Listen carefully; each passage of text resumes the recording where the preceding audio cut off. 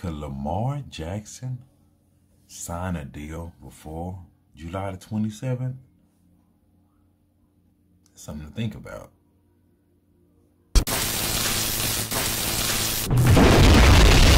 I'm putting hogs on the mob, planting purple seeds. Baltimore Ravens code, purple trim, big body, old school for low.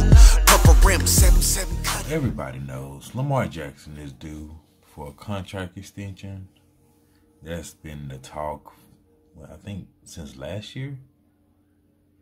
Could it happen before July the 27th?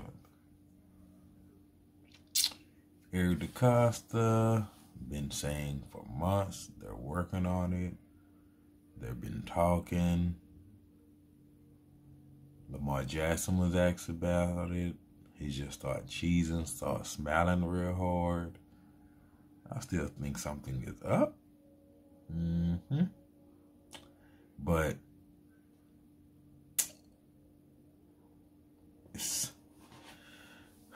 he just the thing about it is, I wonder what the money is gonna be, like the range.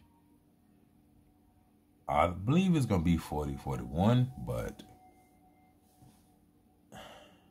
then also I wonder how many years. Are we gonna go with like a 10-year like Patrick Mahomes? What's that, 4 to 5 years like Dak Prescott? To me, I believe he might do the 4 to 5 years. And I believe it's, well, Baker has to get paid.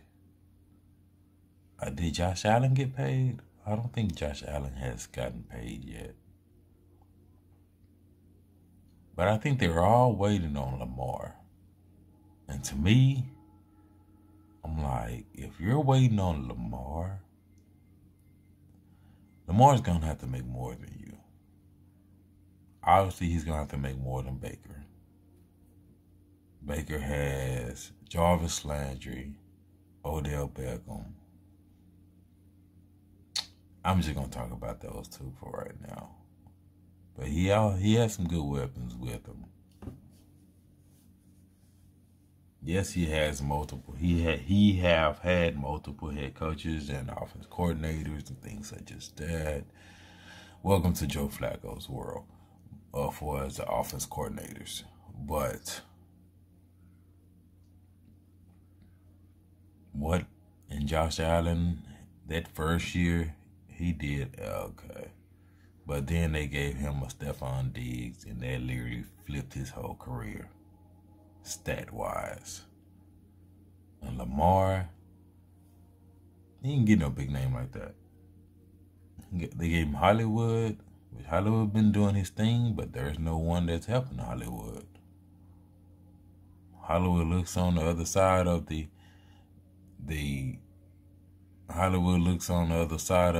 field, and he sees a Boykin. No disrespect, but you know. And you think about what Lamar has done since he became the quarterback. Rookie year, team is going down, not even going to make it to the playoffs. He comes in, turn that switch on, saves John Harbaugh's job. Really saves Greg Roman's job. Even though he wasn't the offense coordinator when he was a rookie, but he really promoted, I'll say that. He promoted Greg Roman to being the offense coordinator, unfortunately. We should have just kept him there 1 year and then bounced. But hopefully he fixes it this year. But he also get us to that playoff. Yeah, it wasn't a good game. But if you look at that game, if you really just go back and actually look at the entire game, still could have won it. But that defense, not that offensive line, because we whooped the Chargers earlier that year, and they was real upset. And that offensive line didn't get no help. And I believe that last fumble, I think, was that because of Orlando Brown. He missed his man. I think it was. But they kept just trying to run it. The last minute, they letting Lamar throw. It was like an emergency. Oh, we're going to start letting you throw. But he did his thing then. Then the next year, he starts. And that's when everything, NFL records getting broken. He wins the MVP. Rushing records been broken for a quarterback. He demolished that thing like it wasn't nothing. He could have did more, but he's like,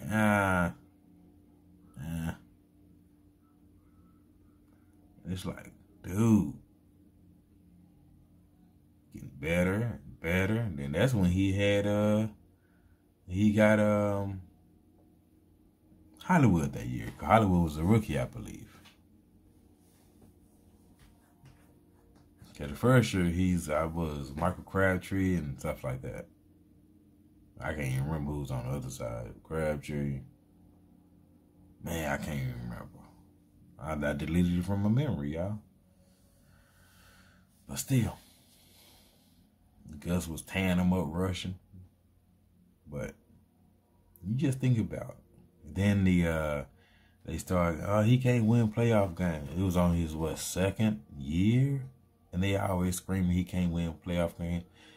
The dude looks at haters, don't even do anything bad. He just continually grinding, continually get better. You look at his college career. Each year he gets better and better. No backstepping. He gets better and better. He works with the wide receiver. He works with the running backs in the offseason. This is all him. Being that leader.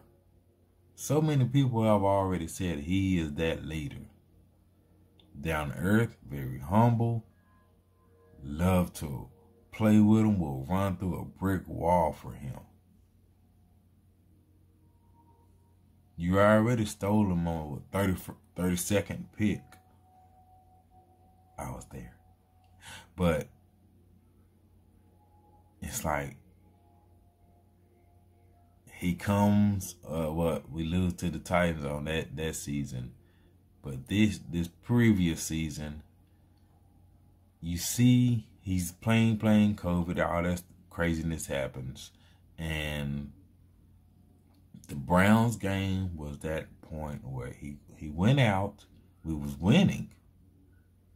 He went out to go stretch his leg. Maybe he had mud butt. We don't know. I ain't here to judge. If you gotta go, you gotta go. But he went out. The Browns, boom, just coming back. McSorley ain't really doing much out there to help. He did some key passes, though. I give him that. But he wasn't really putting points on the board like Lamar was. But this ain't no, the Browns are beating us. Lamar comes back. McSorley gets hurt. Lamar comes back. Boom. Straight down the field. Touchdown. Get that connection with Hollywood. Boom. Touchdown. Defense chokes it up. Lamar's like, cool. I still got it. Don't worry. I still got it. I just need to get the greatest kicker of all time in his range. And we out this piece with a win. With that dub. Goes down the field. Boom. Get in position. Justin Tucker hits that mud. Game over. Blouses. Wins. That's that. He always got to be up to win. Can't never do a comeback. It's hard to do comebacks when you're constantly up. I never understood that debate as well. They make that seem like that's a negative. Like, since you've been the starter, I believe he scored the most points, been leading with the most points since he's been the starter on so many games, where his stats could have even been better if they didn't sit him out. Sometimes the whole second half. Sometimes he missed the whole fourth quarter because he didn't dusted him that bad. And he just blocks all the hate. You don't hear him getting in trouble. You hear his friends getting in trouble, like Kodak Black and stuff, but Harb's like, dude, you're a grown man. You doing your thing. Staying out of trouble, being that good quarterback, working with the offense and hooking up your offensive line with gifts. Just saying thank you for just doing a superb job of protecting me, having my back. Then you get to the playoff game. The Titans again. We're down. It's not looking good. You know, they show Patrick Mahomes on the sideline. Yeah, we got this, y'all. We got this. Come on, keep going. Lamar's like, we good, y'all. Still got the time on the clock. We good. Trust your boy. In that huddle, there ain't no telling what he's saying in that huddle. Like, yo, we got this. This game ain't not over. We seen multiple times where he's went to the defense like, hey, we need this, we need this, we need this. Defense like, okay, we got it, we got you. You done had our back, you have us rest. You be cooking that clock with the run game. You get us fully rested. We got you, bro. Then he starts making the comeback. Wide receivers really not helping. Hollywood's getting doubled and Mark Andrews is getting doubled. He can't even depend on the other person over there. Willie Snead is getting low. Slow. Not getting open. A.K.A. Sammy Watkins said that. Wide receivers are not getting open. Not a lot of them was because Hollywood's getting doubled.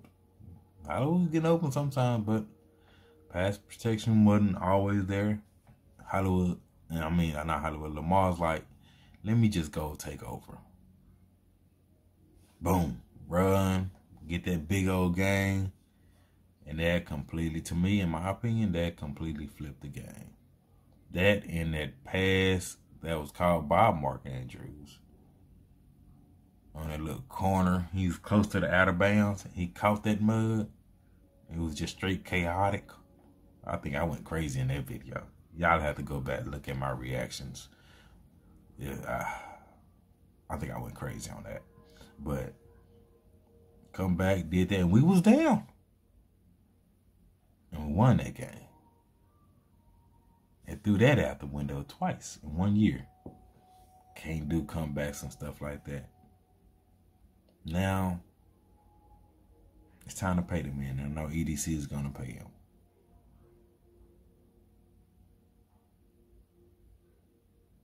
And you know you're going to have the naysayers and the haters. They already know this. That's not going to slow down Lamar. And before I end this video, Lamar did something I seen on the Instagram. This dude, him and Kodak Black, bought people some air conditioners. I know some people like, air conditioners? Why ain't buying no food? When I was young, and I'm out here in Texas, where it gets ridiculous hot, where we used to have to pop up the window put a fan up in that mug just to get some type of cool air, some type of breeze. Cause we couldn't afford a good air conditioner at that time. That show you Lamar is from that area, from that hood, and he knows how critical air conditioning is for the whole house. Had an air conditioner in the living room. I can tell y'all some stories back in the day, but